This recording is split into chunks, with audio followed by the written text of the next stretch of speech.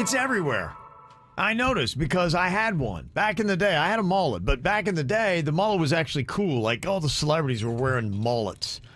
And it was just kind of like the style that was out there. You know, it was a little bit shorter in the front, party in the back. The hair went a little bit longer. And then, I don't know what happened, but it got all goonish. And everybody's like, if you got a mullet, basically, you are not cool. And the mullet went away in hard fashion.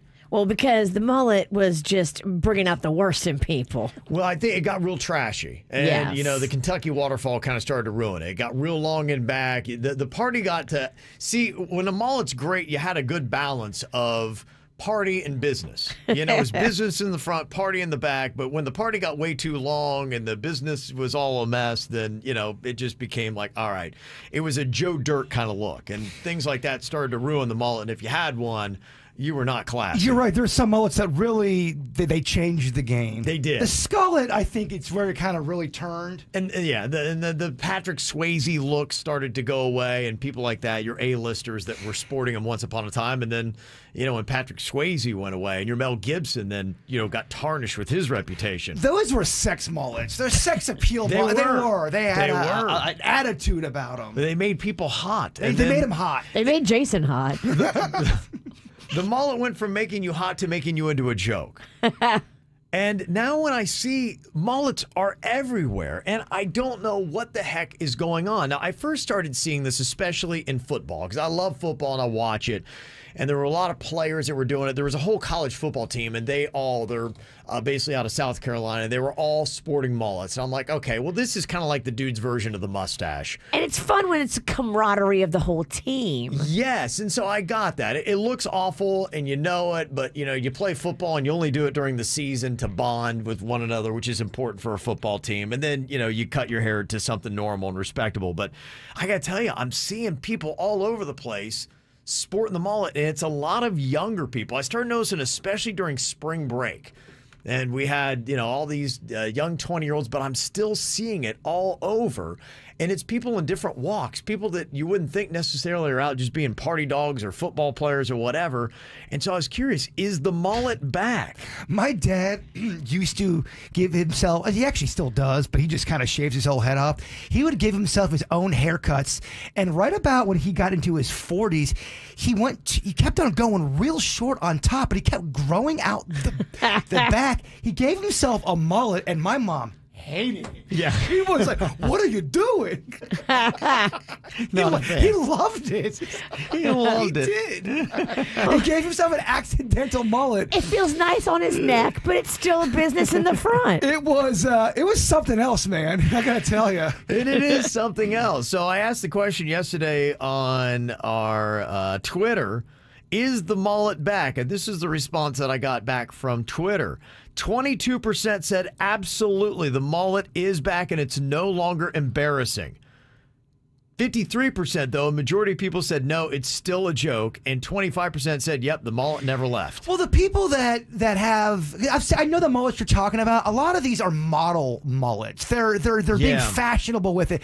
Trust me, there's some people I know in my personal life. If they were to get a mullet, even a nice coiffed one, they go down a little bit. It knocks them. Their score goes down. More than ever, I'm seeing it seems to be a trendier thing. I remember Miley Cyrus. She had sported a mullet a couple years ago, and it started to kind of like catch fire from there, where it was almost like a fashion trend. And the people that I'm seeing now are kind of like the younger hipsters or people that are in bands or something like that. And I'm like, okay, if they make it cool again, is it possible that we will see another wave of the mullet all over the place, and legitimately people want to get it to look good? I mean, if you're an athlete or you're in a band, you can kind of wear your hair however you want.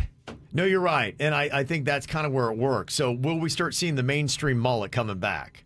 I mean, Kev, Hair Club could fix you up real nice. They could, yeah. I know some people that could fix you up real nice, Virginia. A little femme mullet. I'll hate it. Yeah, Virginia. It's not just for men. It'd be awesome if you got the skullet where you shaved on the sides. It's like a no guard on the sides. You had like the flat top on top and then straight back. Nothing but party. And then I come in here and I'm like, guys, I think I want to start dating women. It just feels right. Would Panda be able to fight through that with that hairdo? Or do you look great with that? I don't know. I don't think Panda would like it if I got a skullet. Would Virginia look okay with a skullet, honestly? Or would it be just It could work. I think it could work. Yeah, I think it could. I think you might want to look into it. Yeah, just to kind of like get yourself set on this. One text that came in said, yeah, the mullet is definitely back. I work at a rich private school, and a lot of the boys are sporting the mullets now. Okay. Is that a fair sample size, the rich boys? I'm telling you, I'm noticing it on the trendy ones. And a lot of times it's the rich kids, and it's the athletes, and it's the hipsters, and it's the people in bands that are doing it. And, you know, for a while there, it was just kind of like the rednecks and the people you saw at the county fairs that were sporting the mullets, and people were like, oh, I don't want to have that kind of hairstyle. But now that you got some of the cooler supposed people with the money and all that kind of stuff, that's why I think the whole trend, I think it's legitimately taking a foothold. Two questions I have. When does the rat tail come back? And when does the on purpose perm come back for men? Remember when men were perming their hairs back in the day? Yeah, I do. If you perm your hair, how long does it take for it to get back to normal? A good bit. Yeah, Over 6 months? Yeah. Wow. Yeah, you got to cut it out. You can't grow a perm out. You can, but then it'll be straight at the roots if your hair is straight, and then it'll be curly at the ends. What a commitment, huh? It'll be a mess. Somebody else said, yeah, the mullet is back. My son, who is turning 7 this Friday, wants a mullet desperately. I'm noticing that a lot of people are doing that. Some people are saying it was Morgan Wallen, who's a big old country star. He did the mullet, and now it's become legit. And Morgan Wallen brought it back, and now it's popular. If you have a mullet, you're now considered cool, not like, ugh, look at the mullet. Bethany's on here from Stewart. You say your 35-year-old husband and everybody at his work has now grown a mullet, Bethany? Yes. Hi, guys. Hello. Hi. Hi. So, yes, my husband is 35 and works at a local gas company, and all of the technicians at his job have grown a mullet. And it's like this brotherhood. And my husband is the funniest because he has male pattern baldness. So he just bald on top. He's growing this ridiculous mullet. And he's got curly hair. Like, I can't tell you guys. I tell him he looks like a homeless clown. Oh, man. Like bows on the top, and then he's got these sides, which he shaves, and then this, tuft in the back that's growing out, and it is hilarious. But yeah, they're all doing it, guys.